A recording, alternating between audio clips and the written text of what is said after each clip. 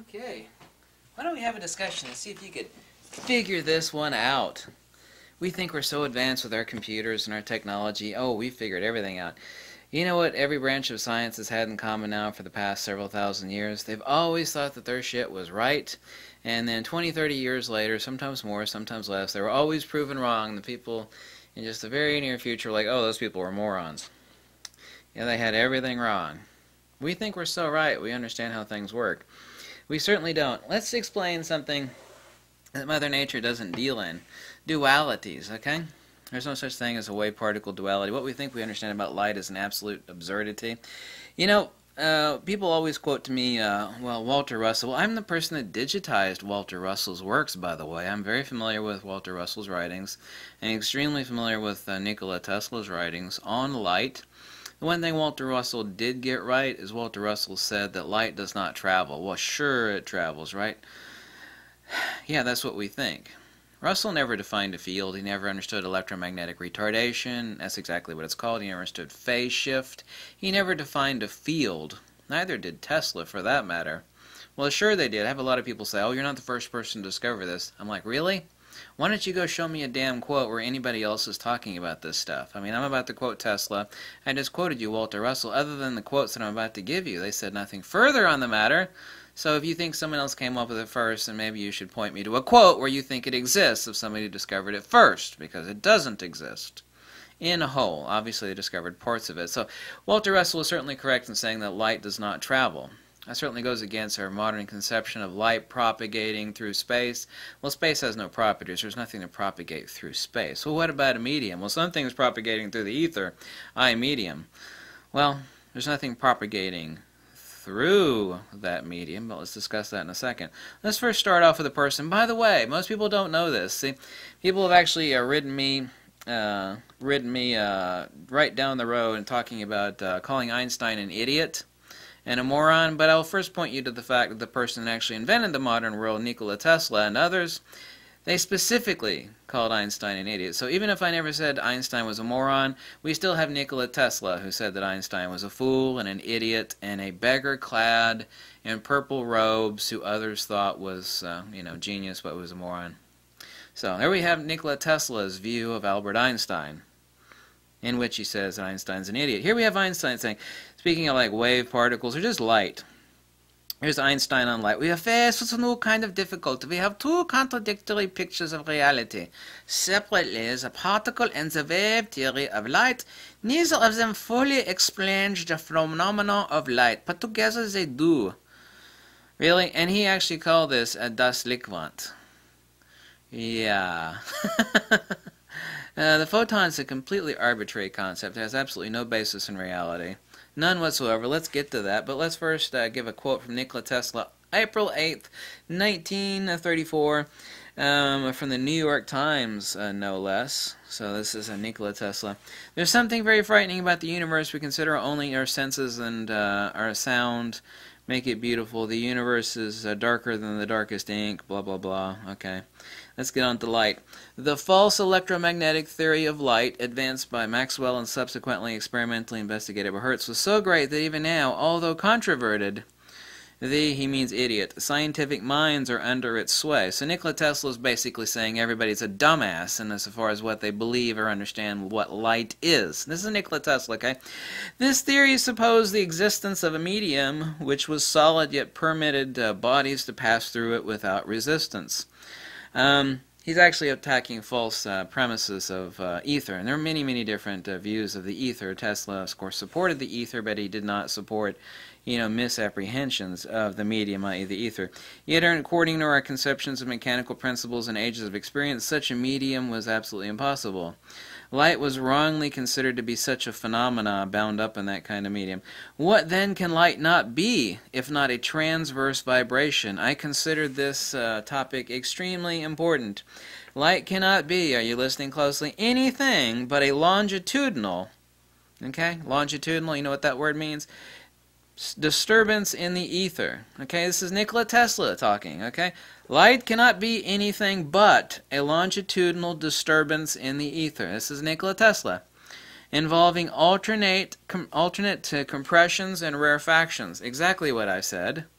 Light can be nothing else than like a sound wave in the ether. In other words, he's actually saying that light is like, literally sound propagation. Obviously, nothing is reaching out of our mouths. We're causing a disturbance in the air, which is causing frequencies and harmonics to actually propagate, not through the medium, but of the medium. Now, here's the shit that you and the rest of the world don't understand. If you don't get anything out of this video other than this, let's talk about something here.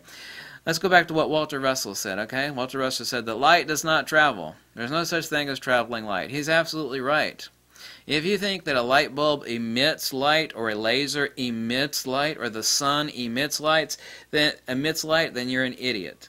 You're an absolute, undeniable idiot, but that's okay. Most other peoples are idiots too. If we have 95% of the world that believes in the same bullshit, it's not that you're an idiot, it's that you've been brainwashed by the fact that humanity is not evolved. Oh, that's such an arrogant statement. Well, it's the truth. Light doesn't have any speed, it's a rate of induction. Light is not propagating, now here's the important point, light is not propagating through any medium, okay? It's not like we're throwing a spear through the water at a fish, right? Light is not propagating through the medium, i.e. the ether. Light is the propagation of the perturbation of that medium. What the hell does that mean? Well, you stick a guy in the middle of a pond, he starts flapping his arms. Are any of you stupid enough to believe that the guy is reaching his arms out to either shore? You know, there's something of the guy being emitted to the other shore where the waves are lapping. You know, he's splashing in the middle of the pond, right? Is the guy emitting anything?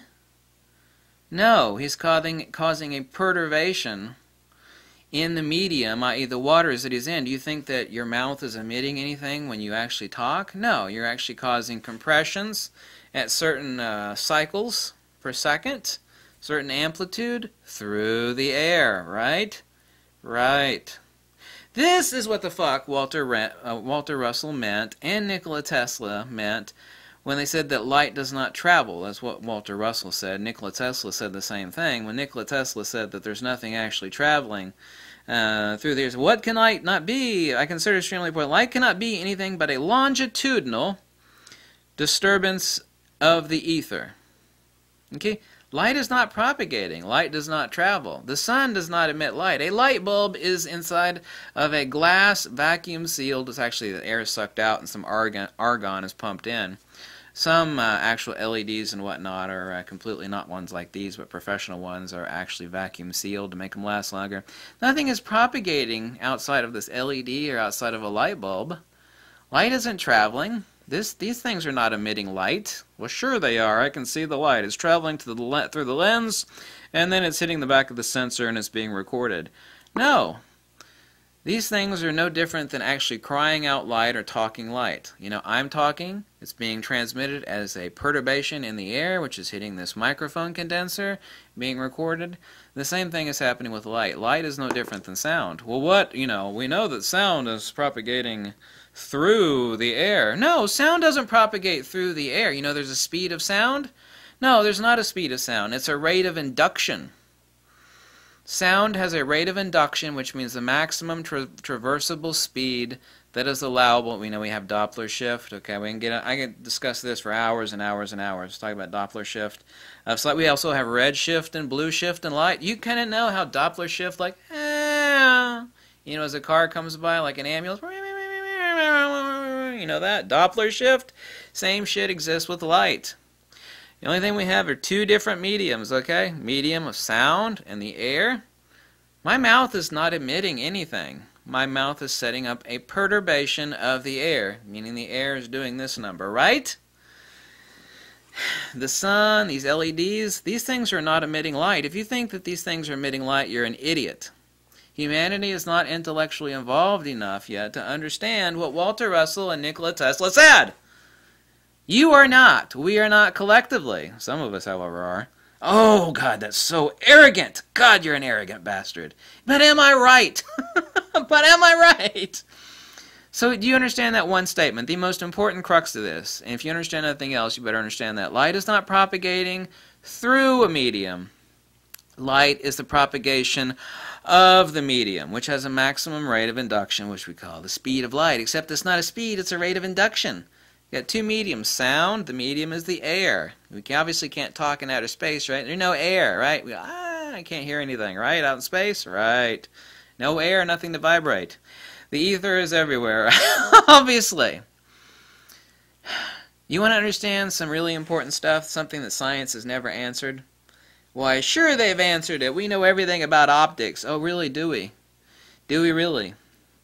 Let's get that to the second. Light is a field perturbation. It's a longitudinal propagating pulse perturbation with transverse electromagnetic divergent discharges.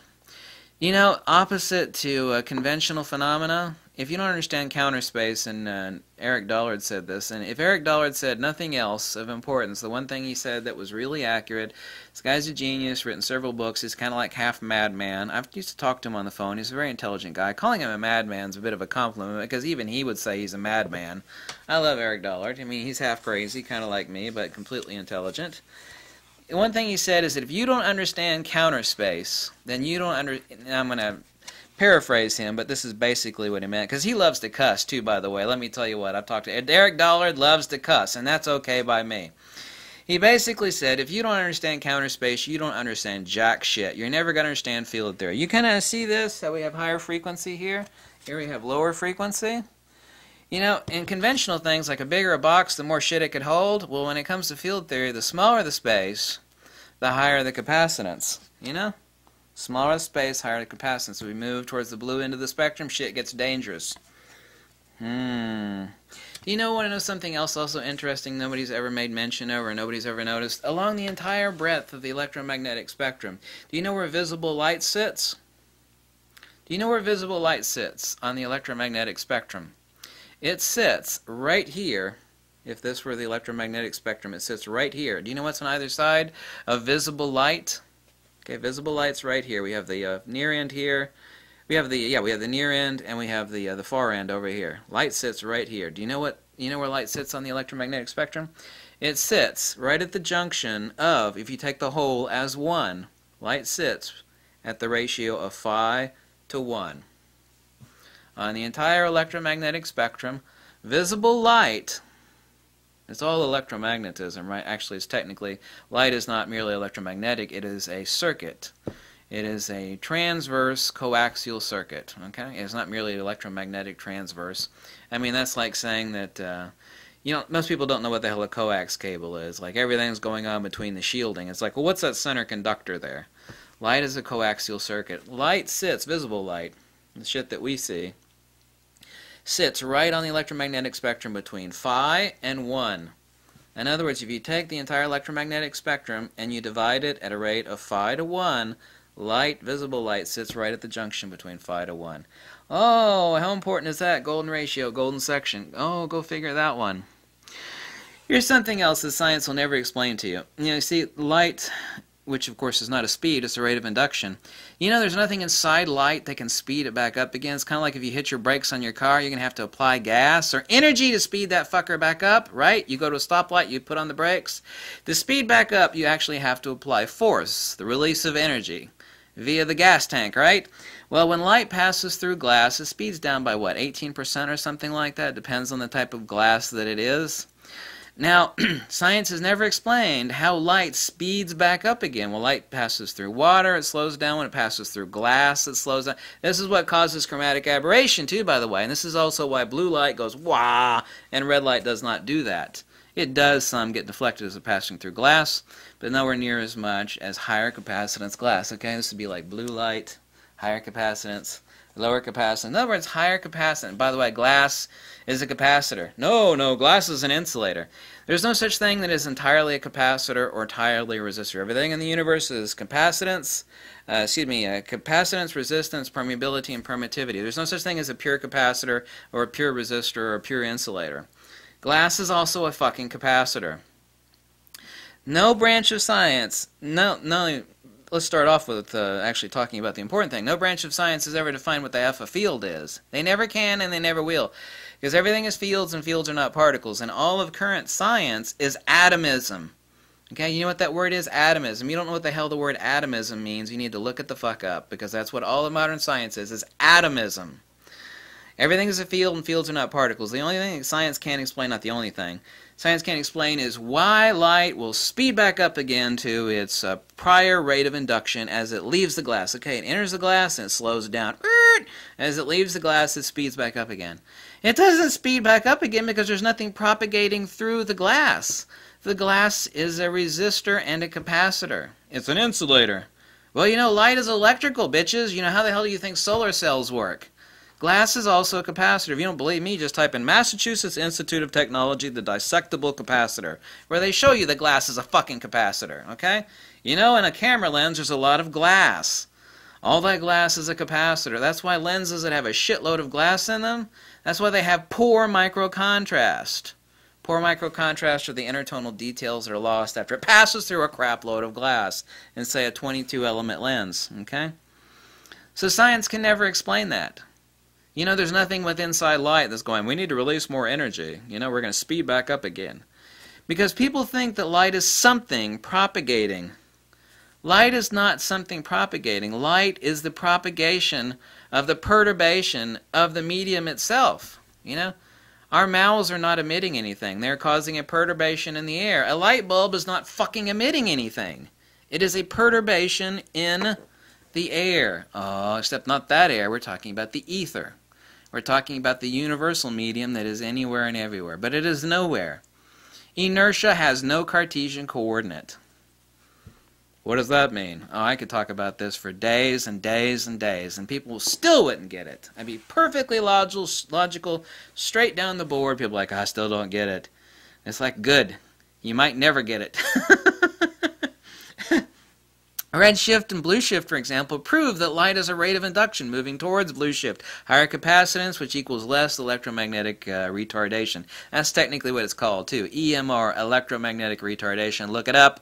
Dr. Oleg D. Jeffimenko, huge-ass book with all the math in the world. Got 2 PhDs. He's dead now, rest his soul. O Maria Patris in Filii Spiritus Sancti, just joking about that part. PhD, wrote a huge book on that topic. Speed and phase, they're all rates of induction. The wave-particle duality does not exist. We think that light is something that's moving through something else. It's not. It's a field perturbation. A field of what? We're talking about the field. There is only one field. We think that electricity is one thing, and gravity is another thing, and magnetism another. Human race is so effing brain dead. We actually think that these things are different shit. Like, you know, it is as stupid to think that electricity is one thing and gravity is another thing and magnets. It is stupid to believe that as it is to be mentally brain dead and think that water is one thing, steam is another thing, and ice is another. Well, we got water here and steam here and ice here, and there's 3 different things. It's like, no, asshole, they're all water. There's no such thing as an autonomous field modality known as gravity. It's dielectric acceleration. Magnetism, that's the loss of inertia. The only thing that actually gives volume to the entire universe is magnetism. Anyway, I can make like 1,000 videos on this, and still about that many people would get it. Light is not a particle. The notion of a photon particle has no basis in reality. Absolutely fucking none. The notion of a das Lichtquant, or the particle, the light quanta, das Lichtquant, is a complete fabrication. It is a human conceptual reification of something due to the misapprehension of the nature of light. Pulse perturbations, okay? Well, you know what? When we have a pulse of light, it's kind of like a particle, so we're going to call that shit a photon. Yeah, maybe after a long day of shooting with my camera, I need to empty the camera out because, you know, it's full of photons. I mean, you know, only stupid humanity could come up with this bullshit. Photon particles. Give me a break. Give me a break. Anyway, if you like this video, you could drop a buck or two, tell me to jump off a cliff, but if you want to debate this, you will lose. If you want to debate it, I will throw so much stuff at you, proverbially speaking, that you will lose miserably. So, not saying don't try. Try all you want, but you're not going to get anywhere. Because I'll throw some stuff at you that you'll never be able to explain. Never. Like light speeding back up again. You're never going to explain that shit. Because your premise is that light is something that's propagating. And you're never going to explain it via that. Because it's impossible. Because it's an unreality like unicorns and leprechauns. The shit doesn't exist. Wise up! Oh my god, that's asking too much of humanity to wise up. Well, sure it is.